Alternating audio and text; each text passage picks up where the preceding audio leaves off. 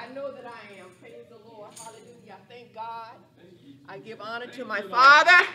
I give honor to my Father today, Lord God, in the name of Jesus, Lord God. We just thank him and praise him today because he's Lord and he's Lord all by himself. And I just want to give him praise and give him glory. I thank him, praise God, because he's been good to me. He's been good to me. Praise God. Welcome to the Shepherd's House. In the name of Jesus, welcome, welcome, welcome, welcome, welcome. Praise the Lord. We want to thank you, praise God, for being here with us. Amen. Amen. Praise God. I'm Pastor Dr. Martell Finney. Praise God. Welcome to all of you all that is present here today. And welcome to all of you all out there on YouTube, internet. Praise God. However you're watching us today, welcome. Amen. We pray that the Lord will bless you where you are. Amen. Praise God. Hallelujah. We just want to open up with prayer. Praise the Lord. And after we open up with prayer, we'll ask Brother Finney, Seymour Finney, to come and read the scriptures for us. Praise God. We're going to have greetings by Brother Riker and the announcements by Sister LaDeborah Todd. Praise God. And we're going to ask Adriana to come up and talk to everyone how to give on through the internet, through our website. Praise God. God loves a cheerful giver. Amen. Praise God. Hallelujah. So we're going to open up in prayer. If you bow your hearts and your heads with me, praise God. We want to give God the glory. Amen. Praise God. Father, in the name of Jesus, we praise you today, Lord. We adore you. Lord God, we come before you today. We ask you, Father, praise God, today, Lord God, to bless us and to keep us. Hold us in the palm of your hand, oh Lord God. Help us, oh Lord God, to worship you today. We ask the God the Father, we ask God the Son, and we ask God the Holy Ghost to come in today, Lord God, that we praise you, that we can praise you, that we can lift you up today, Lord God, and give you the glory in our hearts, oh Lord God. We ask you come in and bless your service today. Bless, Lord God, everything that's done and said today, Father God. Bless the preach word, Lord God. May someone know you today. May someone hear something today, Lord God, that'll stir their soul, that will stir their mind and stir their hearts, oh Lord God, to live holy and just before you, Lord God, today. Help us, oh Father God. We invite your presence in. We want to worship you, Lord God. We want to thank you, Lord God, for the Shepherd's House. Thank you for the members. Thank you for everyone that's present today. In Jesus' name, we give you the glory. In Jesus' name. Let the church say, amen. Give God a hand of praise. Give God a hand of praise. Amen. Praise God. We want to welcome, praise God, Sister Melanie Moore's son-in-law, I believe it is, that's sitting. Praise God. Amen. Praise the Lord. Amen. Praise God. We want to welcome you, sir. It's so good to have you. Anytime you're at this hotel, you just come on and join us. We're family. We're your family. Amen. Come on. Give him a hand of praise. Amen. Praise the Lord. Amen. Praise God. Hallelujah. I saw Kim this morning. Praise God. And Kim is like a daughter to me. Praise God. Her and Martin. Praise God. Amen. So I've been knowing those kids all their lives just about. So I thank the Lord for them. Come on up, Brother Finney, and give us a scripture reading. Praise the Lord. God, thank God for my husband. Amen. Praise the Lord. Amen. Praise God. Thank you, sweetheart. Good morning, everyone. God blessings to each and every one of you. And opening scriptures are going to be read from Acts 9, 1 through 20. Acts 9, 1 through 20. King James Version.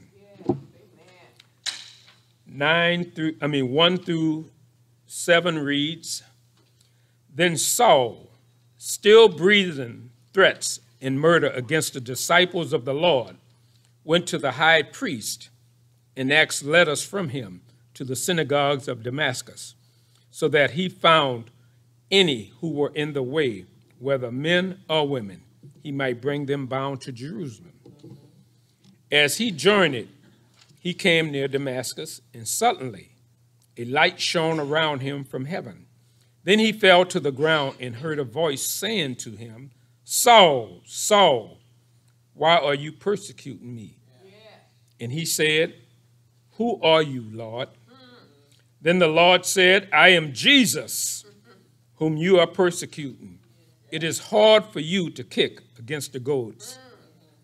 So he, trembling and astonished, and said, Lord, what do you want me to do? Then the Lord said to him, arise and go into the city, and you will be told what you must do. And the men who journeyed with him stood speechless, hearing a voice but seeing no one. Verses 8 through 15.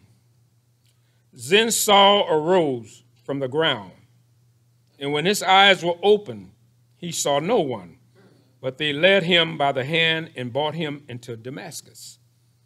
And he was 3 days without sight, and neither ate nor drank. Now there was a certain disciple at Damascus named Ananias, to whom the Lord said in a vision, Ananias. And he said, here am I, Lord. So the Lord said to him, arise and go to the streets called Straight, and inquire at the house of Judah for one called Saul of Tarsus, for behold, he is praying. And in a vision, he has seen a man named Ananias coming in and putting his hand on him so that he might receive his sight. Then Ananias answered, Lord, I have heard from many about this man, how much harm he has done to you, saints in Jerusalem. And here he has authority from the chief priests to bind all who call on your name. Verse 15 through 20. But the Lord said to him, go, for he is a chosen vessel of mine to bear my name before Gentiles, kings, and the children of Israel. For I will show him how many things he must suffer for my name's sake. And Ananias went his way and entered the house, laying his hands on him and said, Brother Saul, but the Lord Jesus, who appeared to you on the road as you came, has sent me, that you may receive your sight and be filled with the Holy Spirit. Immediately there fell from his eyes something like scales, and he received his sight at once, and he arose and was baptized. Verses 19 and 20. So when he had received food, he was straightened. Then Saul spent some days with the disciples at Damascus. Immediately he preached the Christ in the synagogue, that he is the Son of God. May God add a blessing to the reading of his word.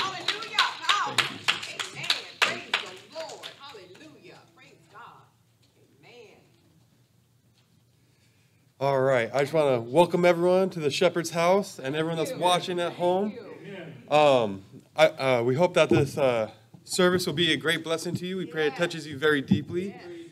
And we hope that you're just filled with the Holy Spirit. You get a very good, deep message from this. And let's just hope for the best of this with everyone. And let's reach out as we go on with our everyday lives. And let's just remember to keep our eyes fixed on God the Father, God the Son, and God the Holy Ghost. Are you ready?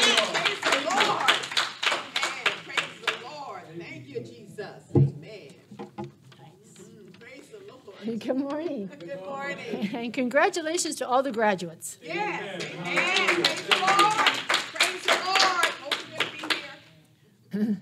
Don't forget this next Sunday we will be having service at the Holiday Inn in Richland on G-Way. And also don't forget that it will be the 4th of July weekend. So everyone be safe.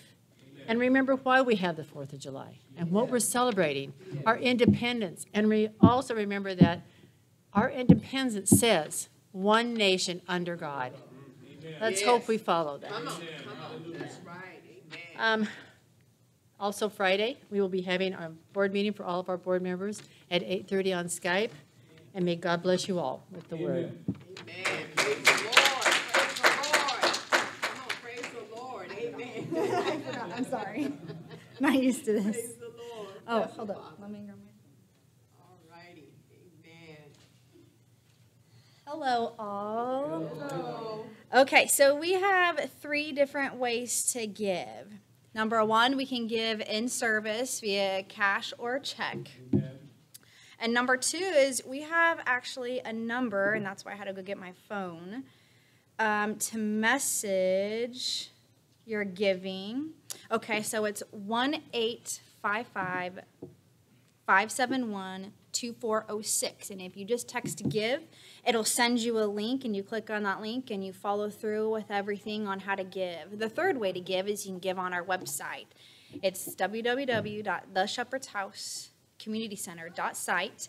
And over on the right-hand side, you can scroll down, hit give, and then it takes you all through those steps. If anybody has any questions, just message us on Facebook, Instagram, or if you know Pastor's number, we can get you hooked up. Praise the Lord. Glory to God. Amen. Praise the Lord. Praise God.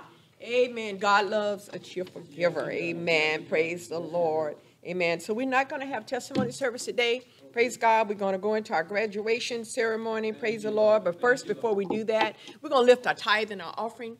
Praise God. It's so good, praise God, to be able to give unto the Lord. Praise God. You know what? A cheerful giver God loves. He loves a cheerful giver. Praise God. Hallelujah. And I thank God, praise God, for all you all that give, pay your tithe. Praise God. You're not giving unto me. You're not giving and being obedient unto me. You're being obedient unto the Lord. First, because God demands us to give, praise God, and pay our tithe and our offering. Amen. Praise God. We love God with all our heart. Let's open up, praise God, and bless the offering with prayer. Amen. Praise God. In Jesus' name. Amen. Praise God. Give unto the Lord, saints. Amen. Praise God. Amen.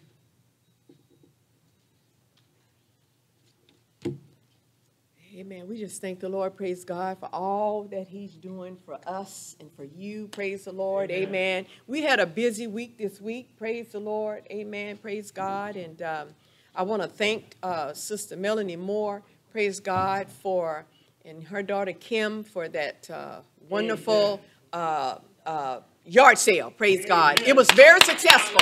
Very successful. Very successful. Amen. I thank, praise God, those of you came out to help her with that yard sale. I thank all of you all as well. Praise the Lord. Amen. I haven't gotten a number yet, praise God, how much, but you can share it with me later. Praise God. Amen. Praise God. But it was very successful. Amen. She had it laid out. Her and Kim had it laid out. And I tell you what, it was just organized, very structured. That lady her and Kim know how to put something on. I tell you, I am very impressed with them. Praise the Lord. And I thank God, praise God, how they did that yard sale. I hadn't seen one that organized, praise God. So I thank the Lord for that, praise God. She'll share with us, praise God, and we can share on Friday at the board how we did and what the numbers were. We did save some stuff for September yard sale. I guess last of September. Sister Deborah, are you going to sponsor that one, or what we're going to do? Beg your pardon? Adriana is. Okay. So we'll get with Adriana, praise God, on that September one, see where we're going to have it. Praise God. Amen. Praise God. And we're there to help you, Adriana. We are there to help you, just like we were there to help Sister Melanie. Amen. Praise God. Praise God. So without further ado, praise God, we're going to ask Sister Annie to come on up, praise God, and her and Sister Melanie with the graduation ceremony, praise God, for our graduates. Give God a hand for our graduates. Amen. Praise the Lord. Amen. We like each graduate to stand up and tell us what you're going to do since you graduated. What's your next move? Praise God. And it goes with Caden, all of them. Praise God. We just want you all to do that. Amen. Come on up, Sister Annie, you and Sister Melanie. Amen. Praise God. First, give it all praise, honor to my Heavenly Father, to my pastor. It is always a pleasure to be back into the house of the Lord once again. So at this moment, we have a special graduate celebration for all of our graduates. We don't have them out here, but we do have a person to stand on their behalf. So our first speaker gonna be Caden. And then our second speaker would be Aiden, who is not here. And so, but we will try to fill in for him as well. Amen. Then our third speaker would be Addison, who will be speaking on behalf of... Okay. And she's not here, but she still have someone to stand on her behalf. And of course, we have a fifth speaker we have here, which is Tyler Finney. So at this time, we're gonna first we just want to give them a hand clap because the Lord blessed them to make it this far. So now our first speaker will be Kaden. Come on, Katie. All right. Praise the Lord. We can't see you, so you got to get in front of that. Which side do you want to be on? This side? Okay. So the question was, what are your goals for the next step in your life? Is my first one is that to work on hard sentences, and my reading one is to read third grade books and finish my packets.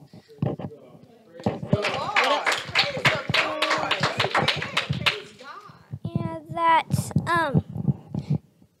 what else? You're going into second grade to a new school, so you're going to make And that I'm going to second grade and I'm gonna make new friends and play with them. So praise the Lord. What do you want to do this summer? And what I want to do this summer is go in the pool and play games and do a bunch of fun stuff. Is that it? And that's it. And that's it. There you go. Great job. And make Papa get out of the pool so you can get in the pool, right? Yeah! Praise the Lord. Give him a hand, y'all. Praise the Lord. Thank you, Jesus. Thank you, Lord God. Thank Kaden for that beautiful speech. Yes. So at this time, we're going to have Riker to stand on behalf of his sister Vanessa. And then we're going to have Sister Moore on behalf of Addison Blackburn.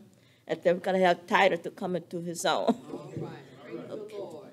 Okay, Riker. All right. So unfortunately, my sister wasn't able to make it today, so I guess I'll be filling in her goals for her. So right now, she just graduated high school. She's going to do another year of Tri-Tech, so she can get more of an advanced education in like computers and whatnot. And then after that, she's going to get into computer programming, get a bachelor's degree in like computer programming and stuff like that. And I believe that's all she has planned to do. Oh, and she's also trying to get a job right now too. Yes, that's right. Thank you. And that's her goals right now. That's her goals right now. God. Praise God, brother. All right. Praise the Lord. Amen. Praise God. It's probably not, but I've heard many times the phrase, one man's junk is another man's treasure. And so I'd like to thank the flock for the yard sale recently because we got thinned out quite a few things from the house, and I hope some people enjoyed what they went home with for the day. So my daughter, thank you for blessing her and thinking of her today. She's a really quiet type, very shy her whole life, and when the coronavirus pandemic hit, it was her opportunity to kind of escape school and do homeschooling, and believe it or not, her grades got a lot better. So, yeah. So she's really into high technology. She loves her computer. I mean, man, if the power goes out, I don't know what she would do. I really don't know. So yeah, she wants to do some programming things. Of course, you know how it's a varied field. So who knows where she'll end up? But in the meantime, she's applying to be an air traffic controller, which is kind of an interesting thing to do. So yeah, there's some blessings behind her there. And again, thanks for having me. I appreciate it all. Appreciate it. All right. Praise the Lord. Glory to God. Hallelujah. All right. Praise the Lord. Praise God. Hallelujah. Amen. Praise the Lord. Praise God. Hi, my name is Tyler Finney. I plan on attending Western Washington University next year, and I plan on getting my degree in education. And yeah. Oh, and I want to thank you guys and the Lord for helping me graduate through high school and all the support. I really do appreciate it. Thank you. All right. Praise the Lord. Praise the Lord. Amen. Praise God. We would like to thank all of our speakers today. It really is a blessing. We have Ada who graduated from the middle school from 8th grade to 9th grade. So at this time, we're going to have each one of the representatives to come up and stand before the podium. Ada, Kata, and Michael, and Alice, Father Sean, and Tyler. Okay. So we have a special presentation for each and every one. Go ahead and stand in front. Amen. Praise God. Amen. Ooh, glory to God.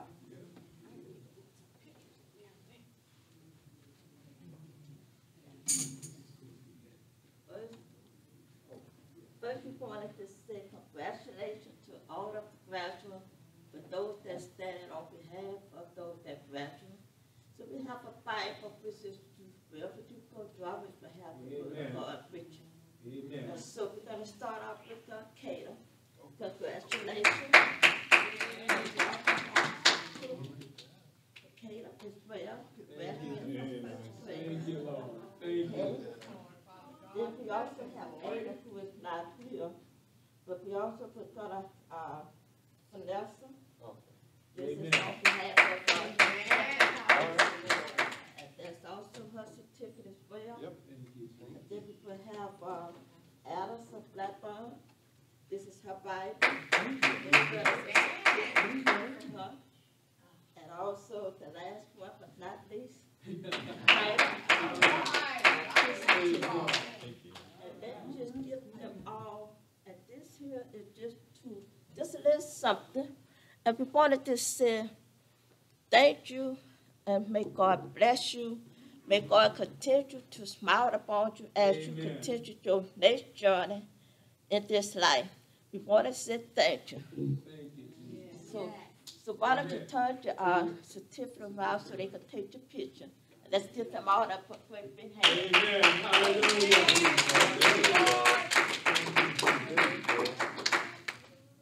Thank you, Lord. Thank you.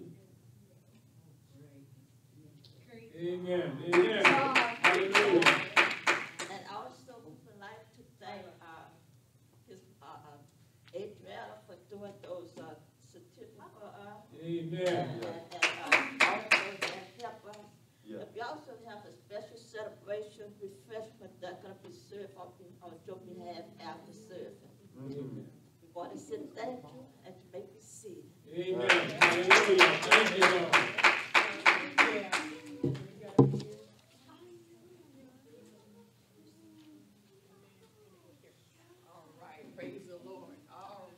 Give them all a hand of praise, y'all. Amen.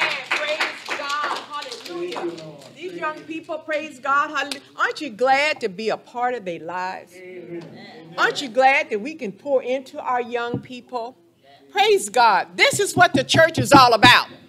Praise God. Hallelujah. It ain't about programs in the church. It ain't about making money in the church. Amen. Praise God. I see a lot of churches, all they get program. I get sick of it. Give me some meat of the word. Show me how to pour into people. Show me how to help my community. Show me how to get somebody saved. You got my attention. Amen. Praise. Give God a hand of praise. Amen. Praise the Lord. Hallelujah. Praise the Lord. Amen. I want to thank Sister Annie. Praise God, Robinson. Amen. Praise God. And Sister, praise God, back there. Praise the Lord. Sister Moore, praise God. Melanie Moore, praise God for, praise God, putting this program on. Amen. And pouring into it. Praise God. So let's give them a hand of praise. At the end of service, praise God, they have refreshments back there. They have a beautiful graduation cake. They have gifts for you guys back there and punch. Praise God. So we just want to tell our graduates, amen, praise God, that we love you. We are so proud of each and every one of you. Praise God. Hallelujah. I tell you, right now, you want to cry. I was telling Sister Deborah, I just want to cry. Praise God. Even though we see Caden all the time, you still want to cry. Yes. Praise God. And when that one go off to go to school, I know I'm going to cry. Praise the Lord. Amen. I've had him since he was 2 weeks old. So I know that we going to cry. Praise the Lord. And his sister's already at the university. She's got her first year there, Tayana. And now he's going up to join her at the university. So pray for their safety. Amen. Pray for their safety. Amen. Praise God. Please pray for their safety. Amen. Praise God. Hallelujah. Sister Annie, were you done? Were you guys done? Gracious Heavenly Father, we just want to say thank you. We give you all the praise. We give you all the glory. We love you, Lord. We love you. We love you. We invite you into the midst. Lord, speak, Lord God, a word and anoint me, O Lord, with the word, Father God, through me, O Father God. Anoint me with your word today. Help us, Lord God Jesus, to deliver your word today, Father God. And may every heart receive it. May, Lord God, our minds understand, Lord God, what the Holy Ghost is doing. Hallelujah. We need to teach and preach more on the Holy Ghost. Lord God, we just want to say thank you. Hallelujah, for blessing us, Lord God Jesus, today, Lord God. Help us, oh Father God, to see you, Lord God, and to know you, Father. Bless the shepherd's house. Bless me as the preacher and the pastor, Lord God, to deliver your word. Bless everyone here today. And bless the ones who are out on the internet and on YouTube, Lord God, listening to this word. May they be blessed. Lord, may someone be saved and delivered today. And we thank you, Father, in the name of Jesus, in the name of the Father, in the name of the Son, in the name of the Holy Ghost. Bless us and keep us. In Jesus' name we pray. Amen and amen, amen. Praise God. Hallelujah. Amen. Praise the Lord. We just want to say thank the Lord today. Praise God. And if you wanted to know the title of this sermon today, praise God, it's called God Called a Bounty Hunter and a Murderer of Christians to Preach the Gospel. Isn't that something? A bounty hunter. You know what a bounty hunter does. He go down and hunt people down. You don't care if how you bring them back. He wants the bounty money. Praise God. He bring them back dead or alive. He's a bounty hunter. That's what Paul did. He went out and hunt down Christians that believed in Jesus Christ. Come on now. Praise the Lord. Amen. He went down and hunted down men and women who believed in the gospel of Jesus. Praise God. So we need to know, praise God, who Paul was. Who Saul was. His name was Saul, and then when he got saved, then his name became Paul, Apostle Paul. Praise God. You know, it's funny how God can call a hard case. He can save a hard case person. Paul was a hard case. He hunted down Christians who believed in Jesus Christ. Paul's problem was that he believed in the law of God. That was the problem. That doesn't sound like a problem, does it? He believed in the law of God. It's a difference. The law of God is good to have, but it won't save you. I follow the 10 Commandments. 10 Commandments ain't going to save me. Only one thing that I know that the Bible says that's going to save me, and it's my belief in Jesus Christ and confessing my sins to him. You can believe in the law. You can believe in the RCW law, which is man-made law. You can believe in the Supreme Court justice law, whatever. But that's not going to save you. You can believe in the 10 Commandments. That's not going to save you.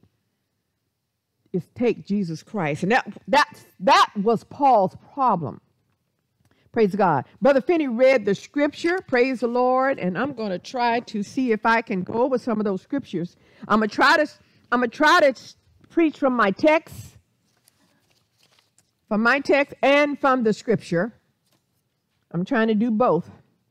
From my notes and from the scripture. If you go to Brother Finney, what Brother Finney read, we come in from Acts chapter 9, verses 1 through 20.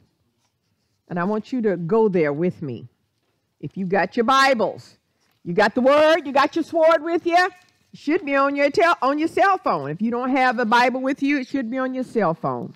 Praise God. Amen. Praise God. Go with me to Acts chapter 9. Praise God. Let's start at verse 3. We're talking about Paul here. Paul was breathing out murderous, slandering things against the Christians and the disciples of the Lord. In verse 1, he said right there, verse 1, he said, he went to the high priest. He asked for a letter from him so he can go to the synagogue in Damascus to murder and to slander Christians who were believing in Jesus Christ.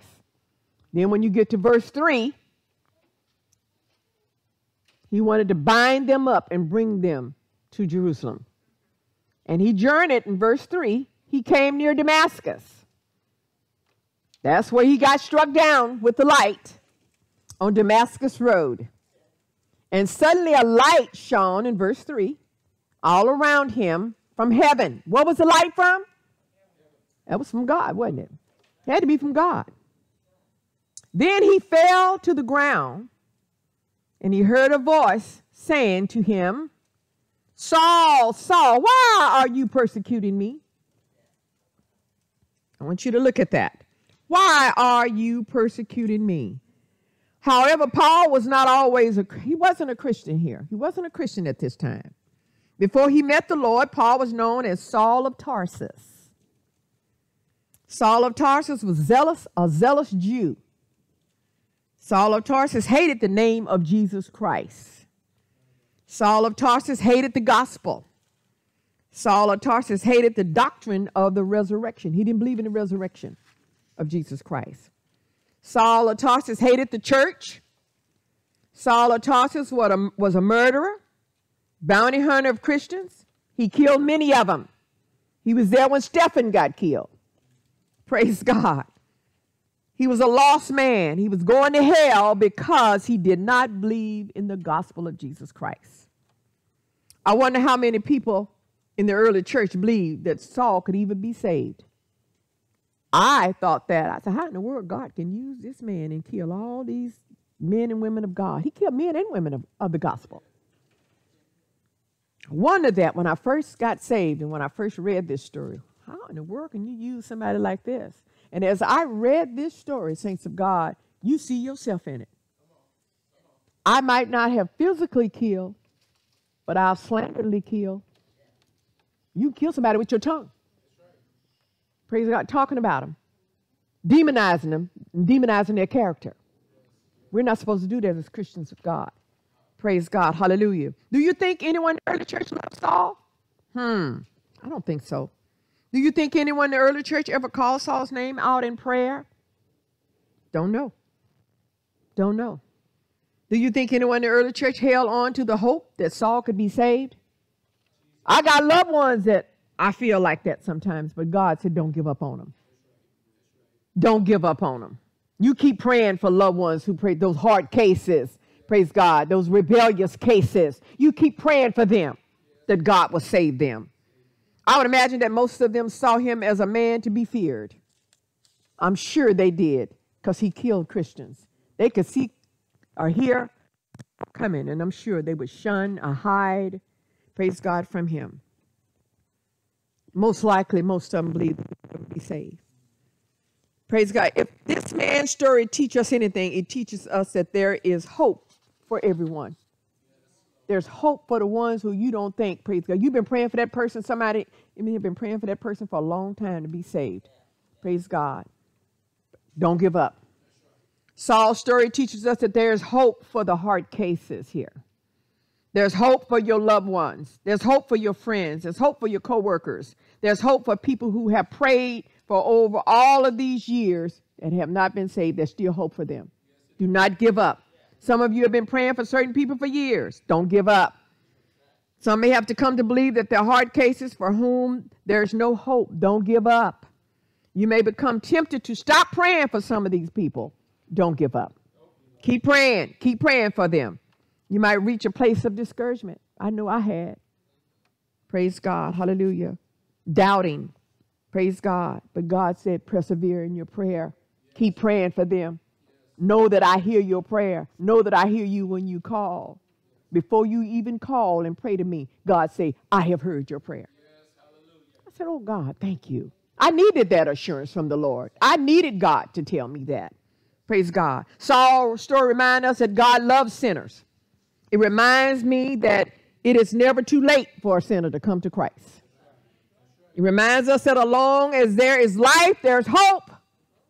Praise God. Hallelujah. It reminds me that God of the Bible is a God of grace, love, and mercy, and that he will save anyone who will call on him by faith. I really do believe that because I'm a living witness that he saved me. Praise God. Hallelujah. It reminds me even when we think nothing is happening, God is always working to bring the lost to the faith of Jesus Christ. Praise God. The problem with Saul was he was self-righteous. That's what a lot of us' problem was, wasn't it? Self-righteous. We didn't read the Bible. We guess on stuff. Then we misquote it, praise God. So we don't go and study it in depth word like we should. So I'll know Christ. The more I read the Bible, the closer I get to him. Did you know that? I know the word, the closer I get home. And heaven is mine on my travel road. That's my aim, is to make heaven my home. Saul of Tarsus was a very religious man. A lot of us was before we got saved. We thought we knew the word. We thought we knew God. Praise God, hallelujah. He detailed his religion achievement. You see that in Philippians 3, 4 through 6. You see it also in Acts 26 and 5. Praise God. Saul lived a clean life as far as the law of God was concerned. He lived a clean life. He followed the law to the letter. He followed the law to the T. But he wasn't saved. Why wasn't he saved? He wasn't following Jesus.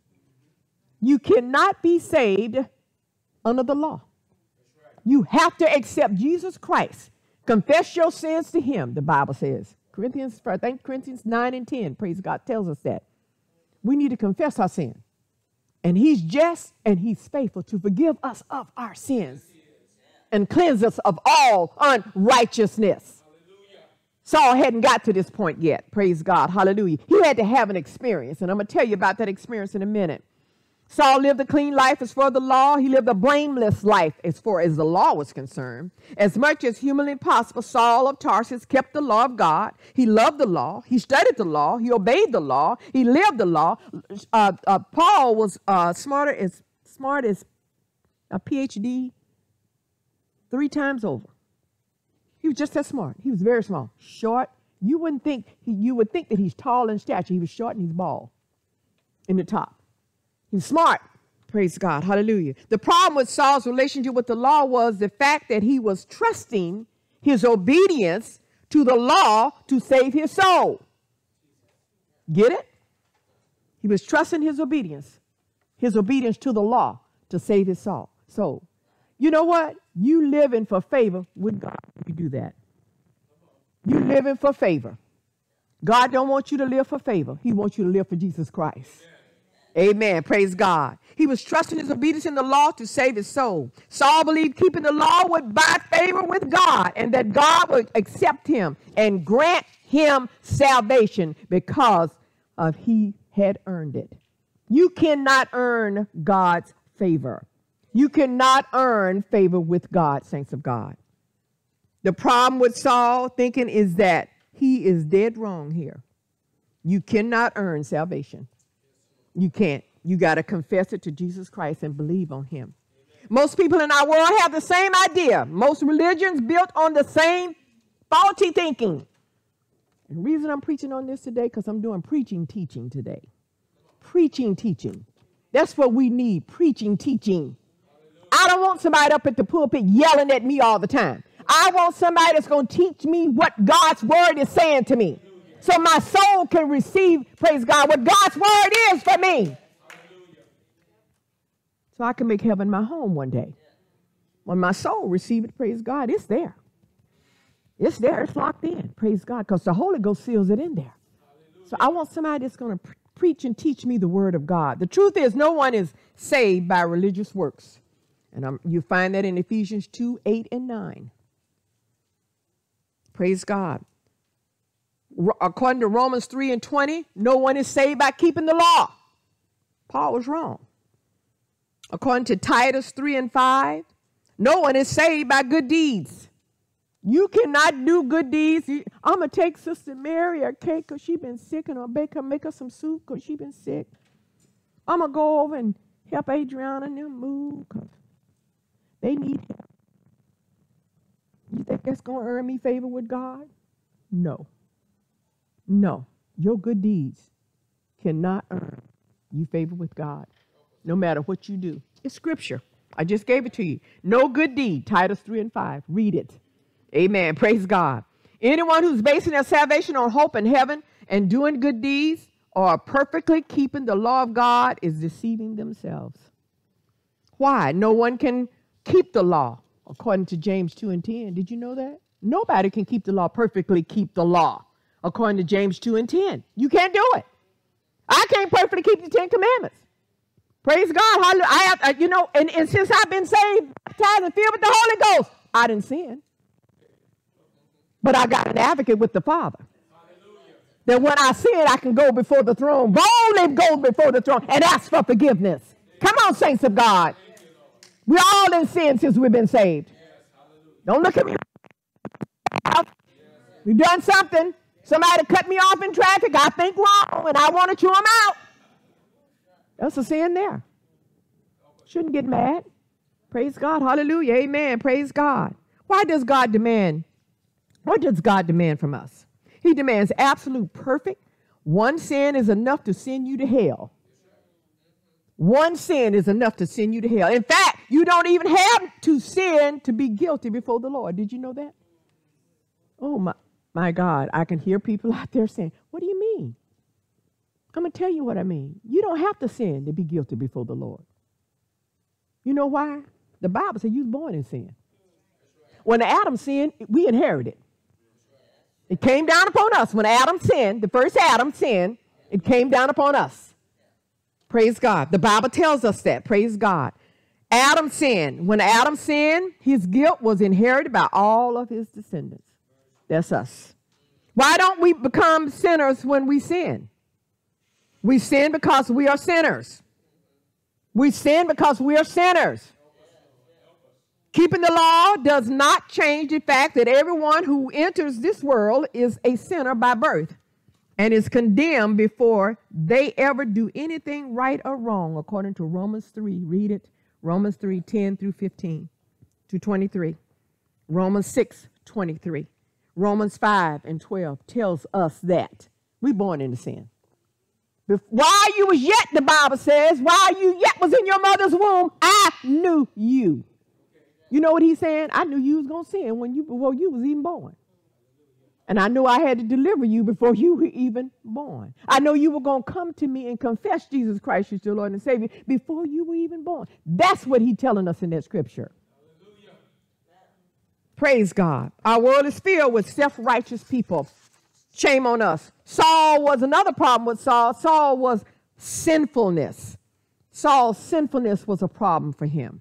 Saul of Tarsus would have said that he was a holy, righteous man. He was not. In truth, Saul of Tarsus was a lost sinner who needed a savior. He didn't realize it, but it was guilt. He was guilty of breaking the number of God's commandments. He was guilty. Saul was guilty of violating the 6th commandment, which says this, thou shalt not kill. He killed more Christians than y'all even want to know. And he went to the people's houses. He killed women and men.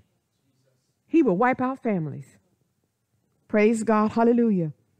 He was guilty of the 6th commandment. Thou shalt not kill. Exodus 20 and 13 tells us that.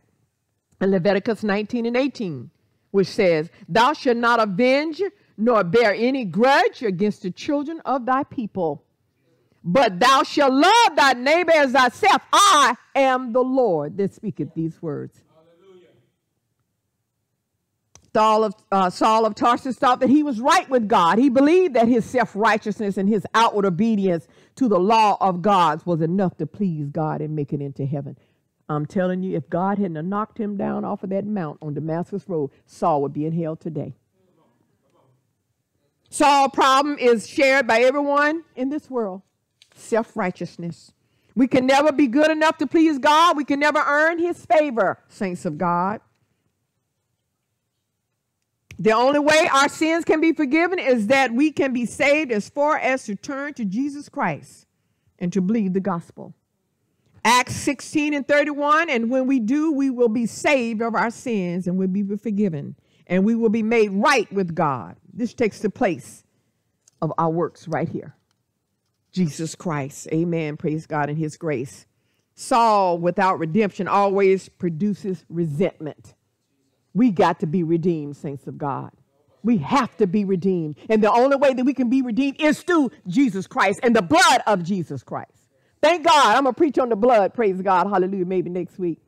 I'm working on that sermon, so pray for me. We're going to preach on the blood. But this is all preached on the Holy Ghost. Last week was preached about the Holy Ghost. This week is preached about the Holy Ghost. The Holy Ghost, praise God, was very active here in this story. Very active in this story. Let me share something with you. Praise God. Hallelujah. Paul heard and he rejected the truth.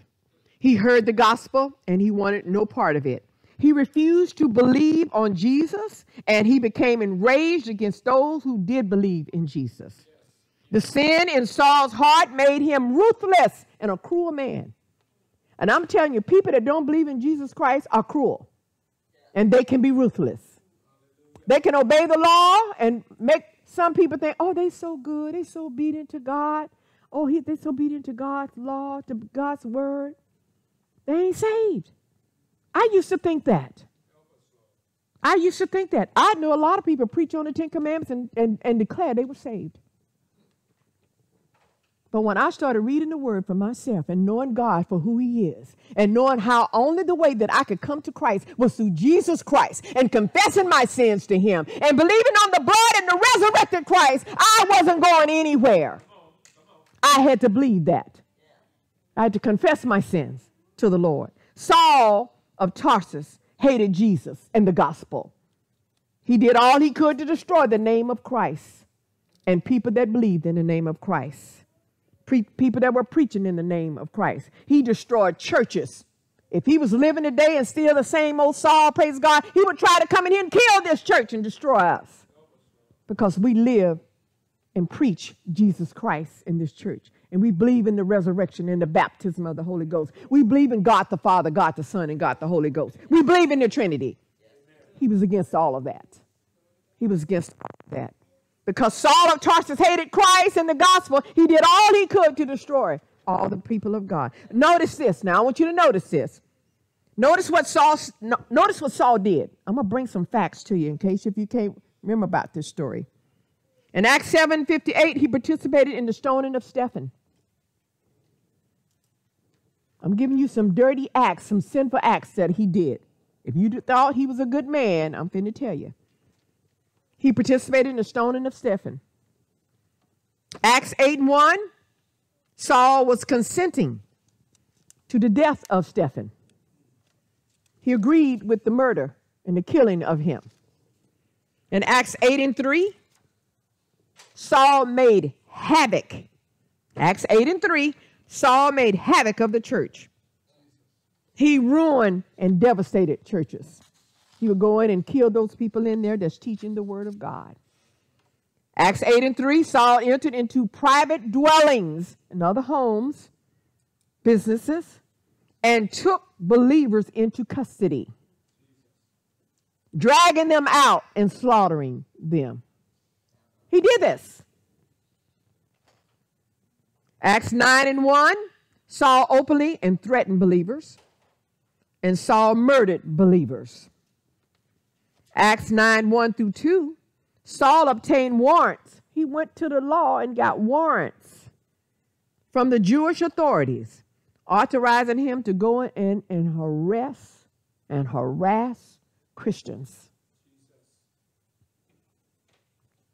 Acts 26:9, Saul did everything he could to oppose the name of Christ.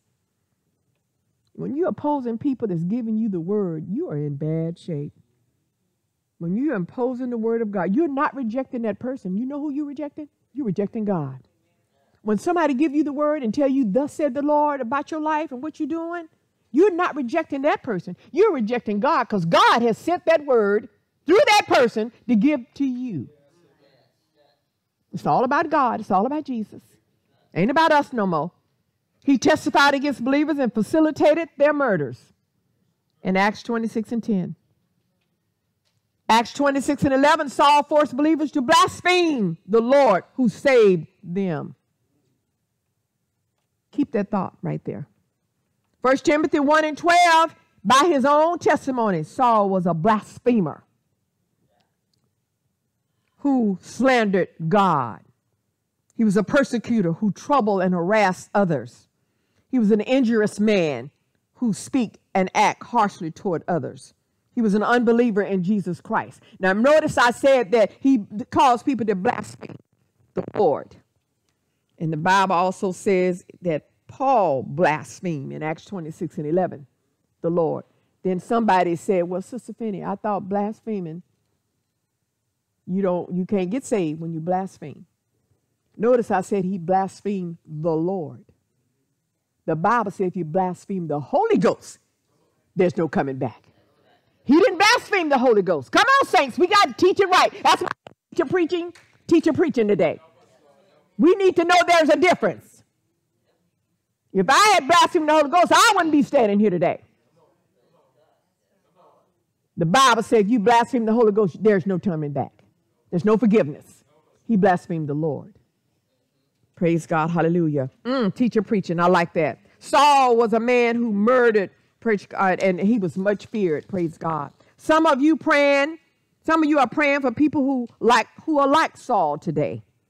They might be rank sinners. Rank sinners think they know it all. You can't tell them nothing. Praise God. They just rank. They might be people who are outwardly good. They might be people trusting in good works. They might be people trusting in a profession that they might make some point, praise God, in the past. Praise God, sound good. Sound good, praise God. But Saul, praise God, the power of Saul's God, listen to this. Saul of Tarsus was in a place where the people reach him. I want you to look at this. He was deaf to their pleas. Some people are deaf to your word when you go forth and when you tell them about God. They think they know it all. They've arrived. You can't tell them anything. He was deaf to the gospel. He was blind to the truth. He was staring him right in the face. Praise God. Amen. Praise God. But listen to this. While the man could not reach Saul, God knew exactly where to find Saul. He knew exactly where to find him. I'm going to go back to the scripture. He journeyed to Damascus, and suddenly a light shone around him from heaven. Then he fell to the ground, and he heard a voice saying to him, Saul, Saul, why are you persecuting me? I'm finna blow your world. And I tell you this, those of you out on YouTube, internet, those of you who are sitting here, this tells me something. It gave me hope. It gave me strength. It gave me peace. It gave me endurance. This verse right here. He journeyed and came to Damascus. And suddenly a light shone around him from heaven. Then he fell to the ground and heard a voice saying to him, "You're persecuting me."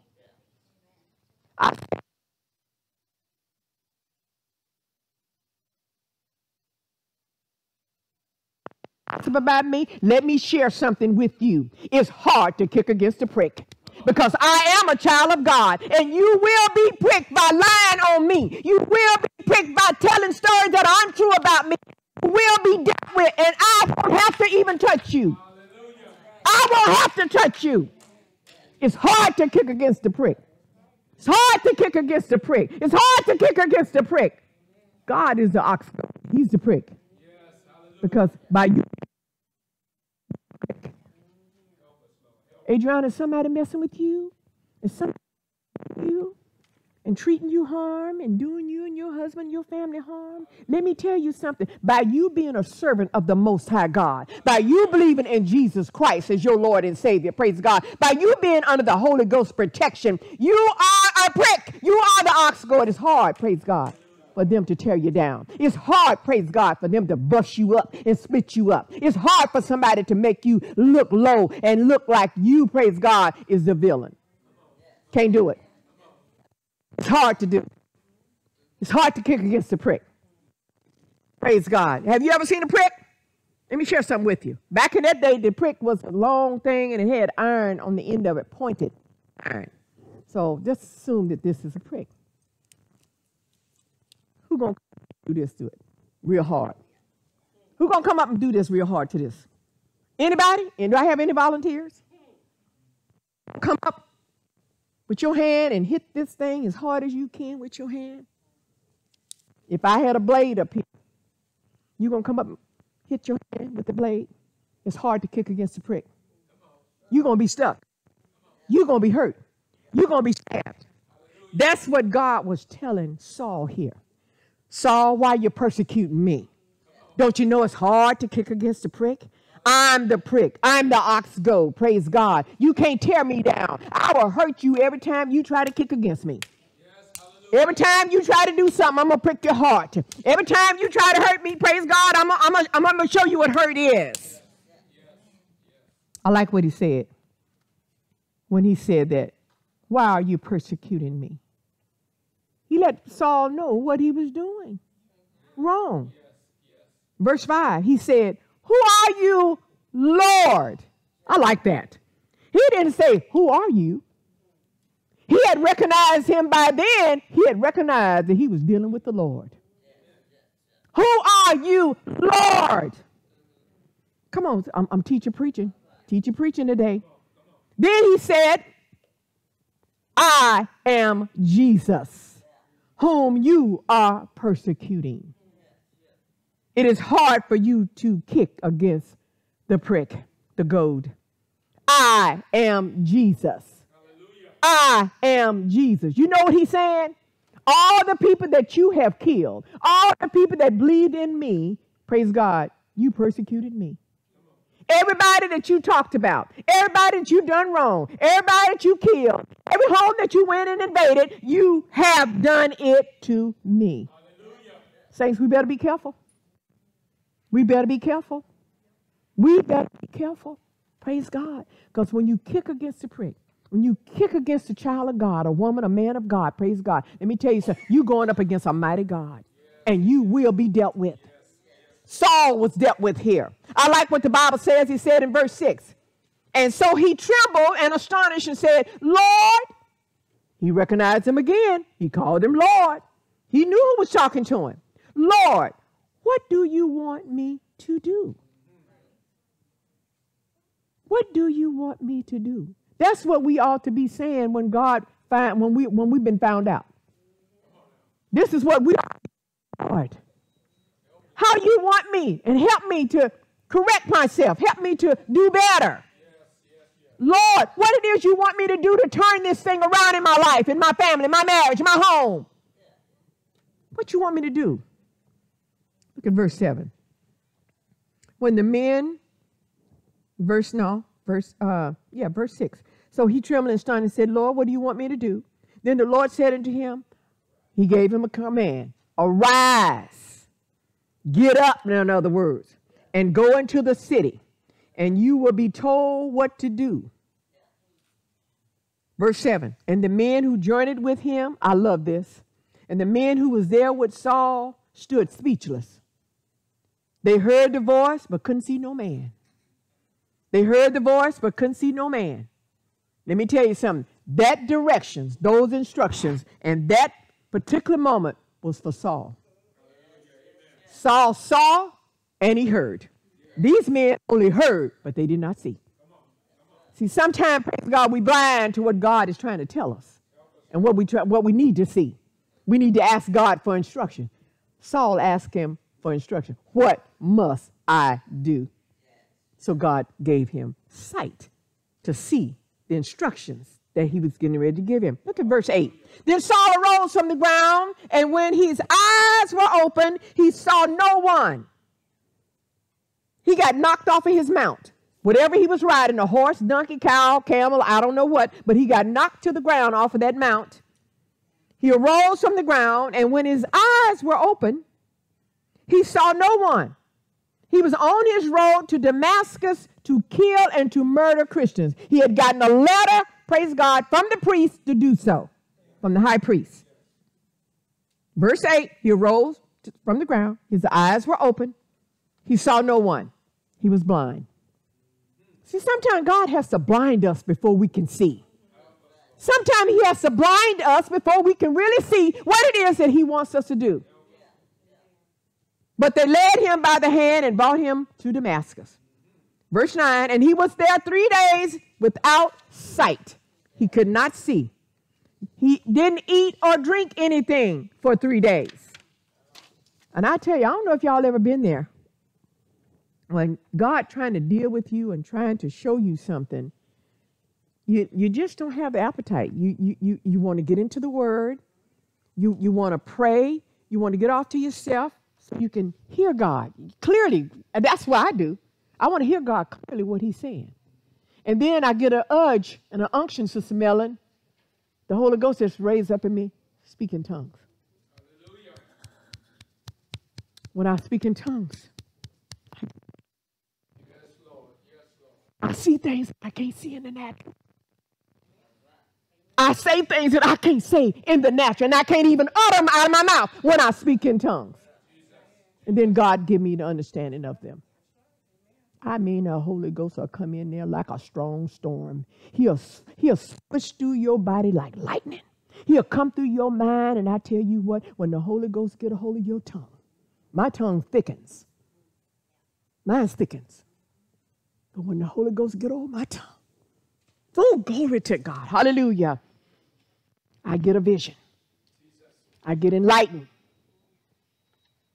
I get enlightened. Sister, I get enlightened. God has shown me, praise God, people talking about me. I can hear their voices and they way away. I can hear them sitting up. I hear their voices. Know who they are. He let me recognize the voice. I can't do that in the natural. It's a dangerous thing to mess with a child of God. Dangerous thing to mess with a child of God. Listen to this. Listen to this in this story. In verse 11. No, verse 10. Now there was a certain disciple at Damascus named Ananias, and to him the Lord said in a vision, Ananias. Oh, God, talking to Ananias now. See, this is where it's dangerous to mess with a child of God when God's trying to give you something. Ananias, he said, here I am, Lord. Verse 11. So the Lord said to Ananias, arise, go to the street called Straight Street. How fitting it is for God to send this man down the straight street. Because he needed to be straightened out. Both of them needed to be straightened out. Paul needed to be straightened out. Ananias needed to be straightened out. Well, Pastor Finney, why you say Ananias needed to be straightened out? He's a man of God. I'm going to tell you why Ananias needed to be straightened out. He arise, go to Straight Street, and inquire at the house of Judas for one called Saul of Tarsus. For behold, he is praying. This is why Ananias needed to be straightened out too. In a vision, he has seen a man named Ananias coming in. This is God telling Ananias. Ananias has seen a man in a vision. I've given him the vision. See, the Holy Ghost can give you a vision. I've given him a vision that you coming in and putting your hands on him so that he might receive his sight. Verse 13. Then Ananias, this is why Ananias had to be straightened out in verse 13. Ananias answered the Lord and tried to tell the Lord how to do his business. He said, Ananias answered and said, Lord, I've heard about this man from many people. He's done much harm and has done your saints in Jerusalem. He's killed them. Ananias getting into God's business now. Like God don't know that this man has murdered Christians. Like God don't know that he has messed with folks and families and killed them. See, it's a dangerous thing, praise God, to mess with God's business. Now you trying to tell God how to do his business, Ananias. See, he dealt with Ananias here too. He wasn't just dealing with Paul. He dealing with the Christian folks too who think they know it all. We got to be careful. You ain't got no advice from the Lord. Don't give nobody advice. If you ain't heard the Holy Ghost speak to you to tell somebody something, don't shut your mouth.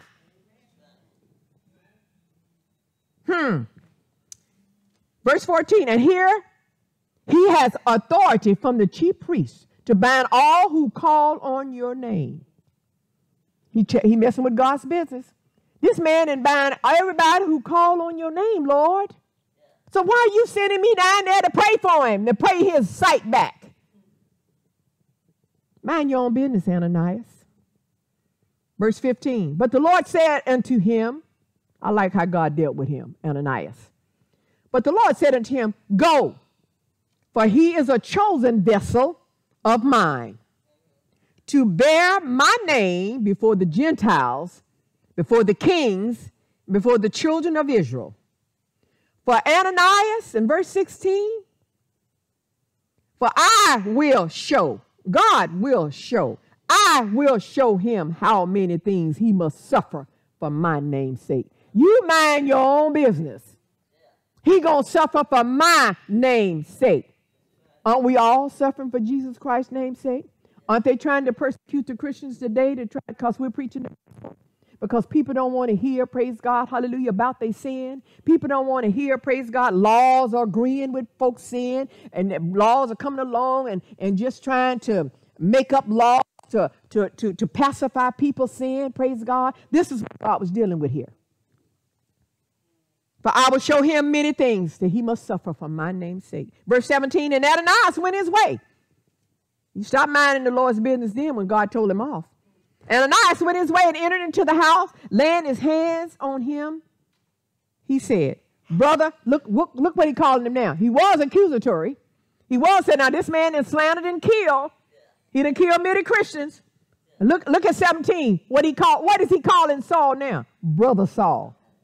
Brother Saul, the Lord Jesus, who appeared to you on the road as you came, has sent me that you may receive your sight and fill with the Holy Ghost. Saints of God, God can fill you on your Damascus road. While you persecuting somebody else, while you lying to somebody, or lying on somebody and persecuting somebody and doing sin, God can fill you right then and there. He can knock you off of your mount. He can knock you off on Damascus Road when you on your way to lie on somebody, when you on your way to persecute others, when you on your way to murder and to kill. God can knock you off of your mount and take away your sight. He took away sinful sight. That's what I said. Because the Bible said, praise God, when he got his sight back, it fell off like scales. Like scales.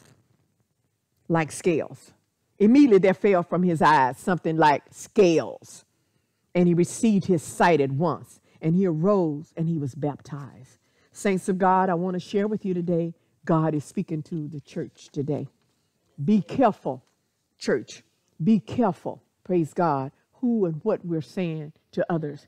Always be ready with the word of God, giving man a hope and the faith and the trust that you believe in. Always try to encourage others. Don't try to put nobody down. Always try to encourage others. Praise God. Hallelujah. If you feel a warning from the Lord, if you feel an unctioning from the Holy Spirit to tell somebody something,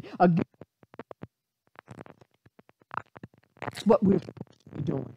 Do it and then you walk away. You give them the warning from God and then you walk. You don't stand there and try to argue with him. Because God can knock them off their mount. God knows how to do it. Praise God. Hallelujah. Amen. Praise God. We need to do that. How did God confront him? With a bright light. He shined on him. Throwed him to the ground. God can throw you to the ground and give you a word. Praise God. Hallelujah. How God convicted him. When the Lord spake to Saul, he said, it's hard to kick against the prick. That's how he convicted him. Hard to kick the prick. Hard, Saul. That'll convince me right there. Praise God. When you're trying to go against God, it is a dangerous thing. Praise God. Am I closing? He had turned a deaf ear to the gospel here. He had closed his eyes and his heart to truth. But God had to knock him off the mount. God had to meet him on the road to Damascus. He had to send him down on Straight Street. Oh, I love that. Straight Street. God going to have to send a lot of us on Straight Street. A lot of us need to be sent on Straight Street. You know what? There's no safe. There's nobody, praise God.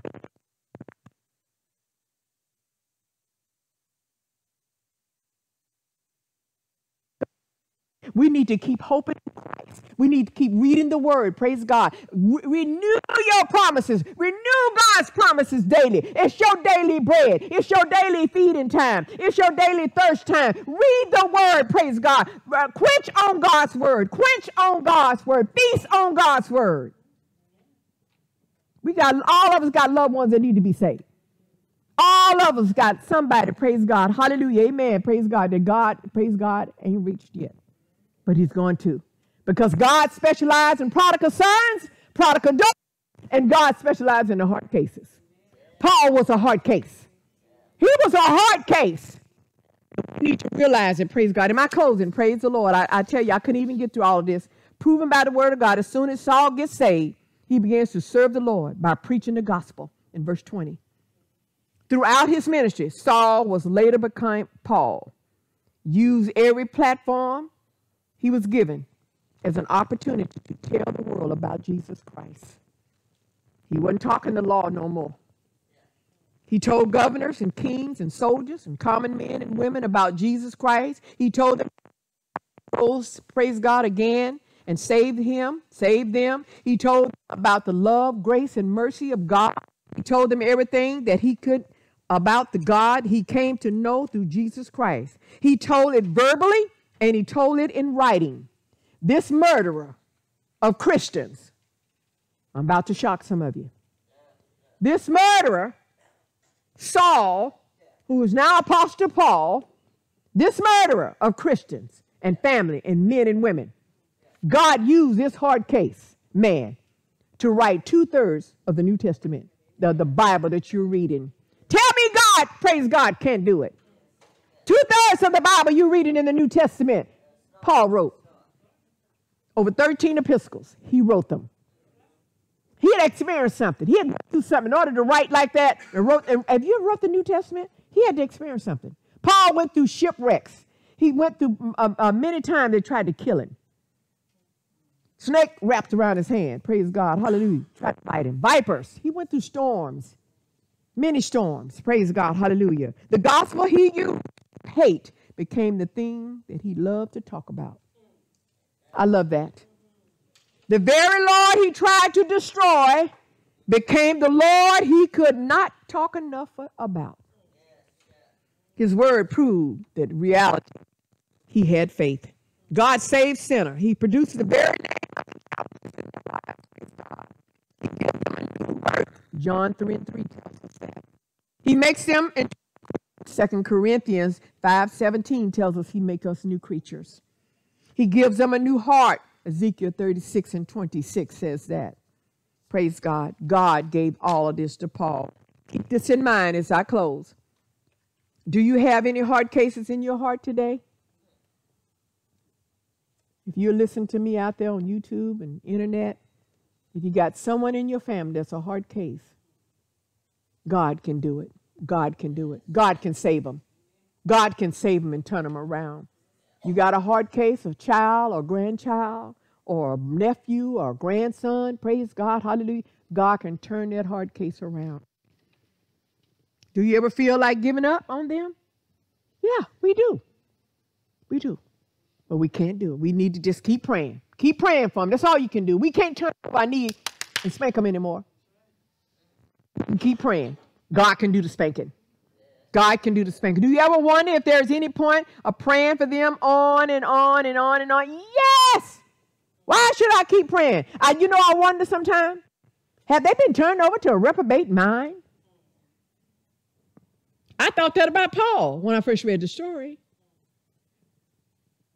Is there coming back from a reprobated mind? Yes. Ain't nothing impossible with God. Ain't nothing impossible with God. Even if they've been turned over to a reprobated mind, God can go get that reprobated mind if he desires to do so. Do you know when you first born, do you know God knew if you was going to get saved? Do you know, I'll go one further. Did you know when you were born, God knew if you was going to get saved? I'll go one further. Did you know when you were born, God knew that you was going to get saved, backslide, get saved again, backslide, get saved again? Do you know that he knew that? Praise God. Did you know in the end, praise God, of your life, God knew if you was going to trust in him, believe in him, and confess him so you can go to heaven?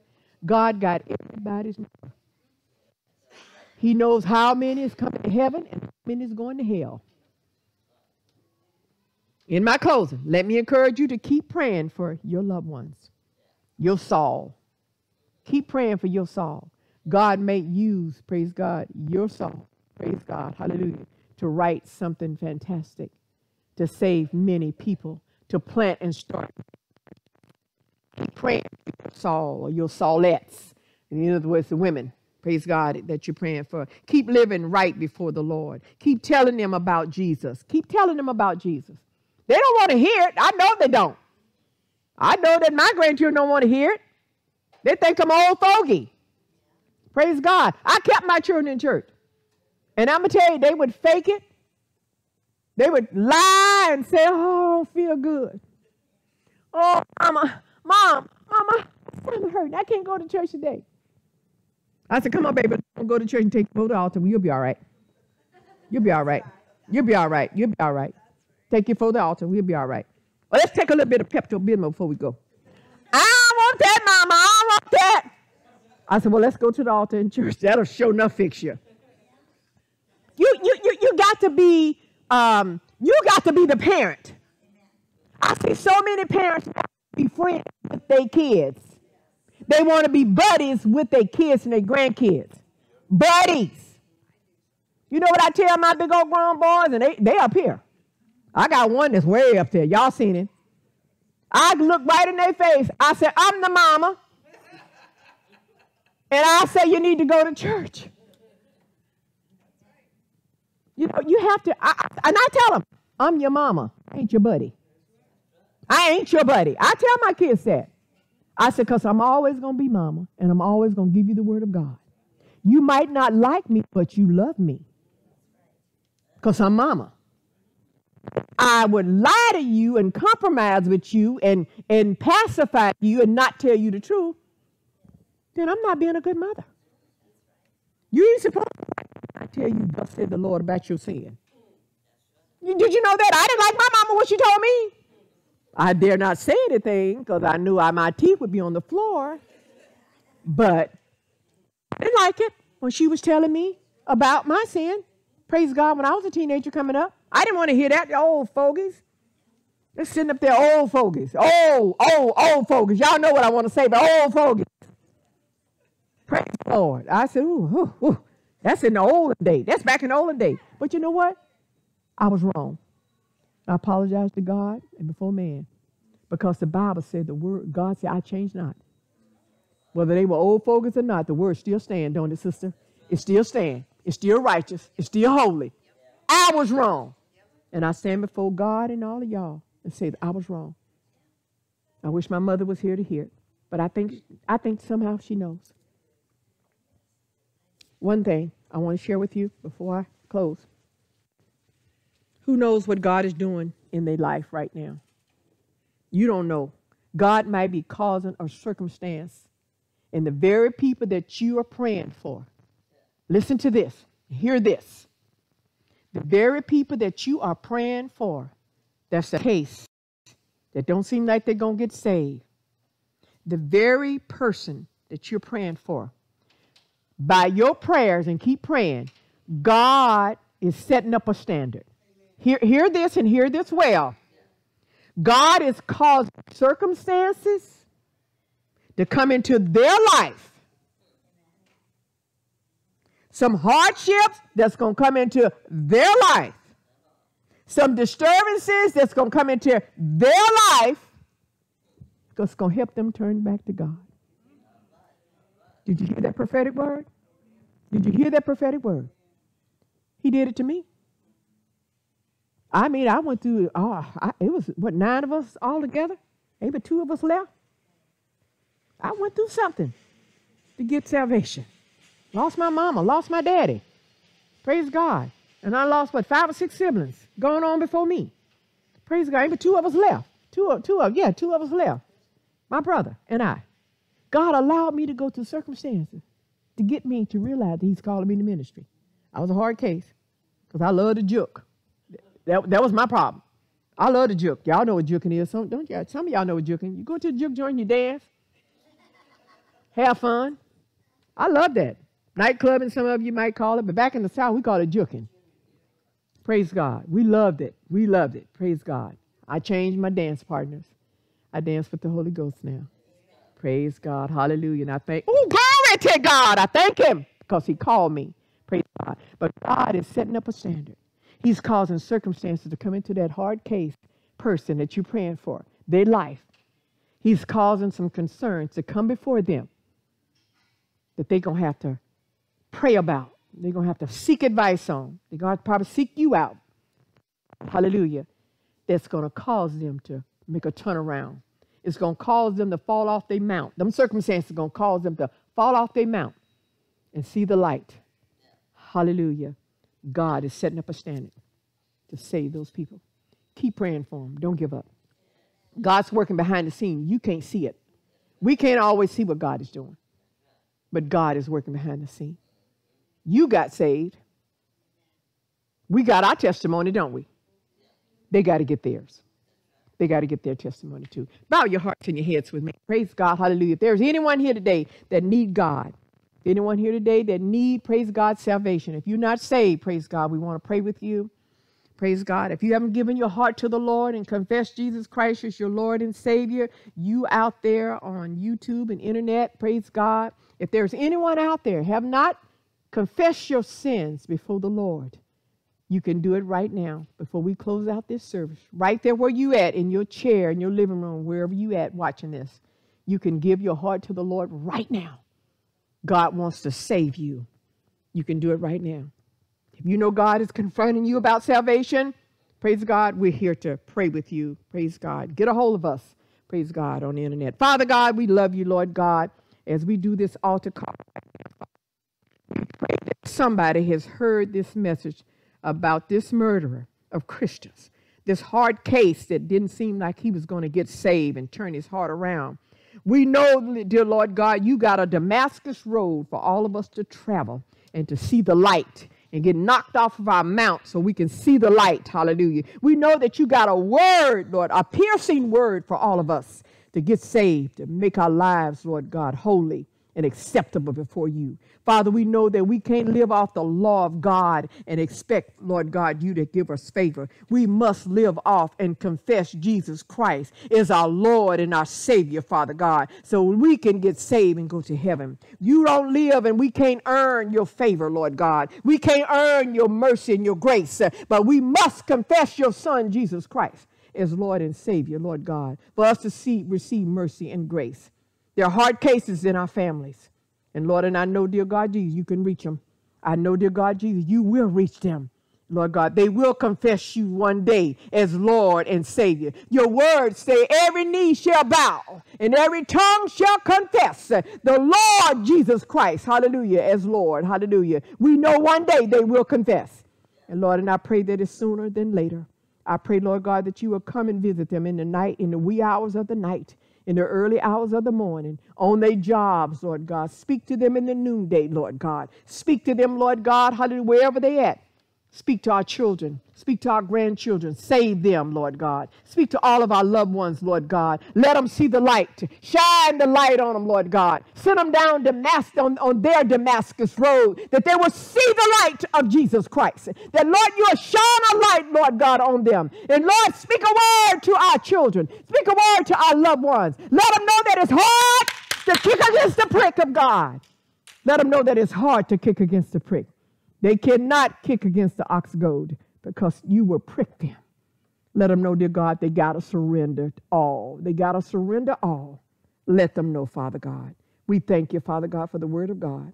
We thank you, Lord God, for all our visitors, all of the graduates. I pronounce blessings on every graduate, Lord God Jesus. I pronounce your grace, your blessings upon them. Lord, keep them, Lord God. Watch over them.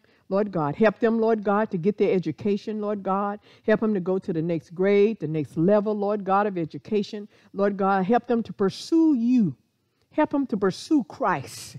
Lord, that's the main thing. Help them to pursue you, Father God, and look to the author and the finisher of their faith.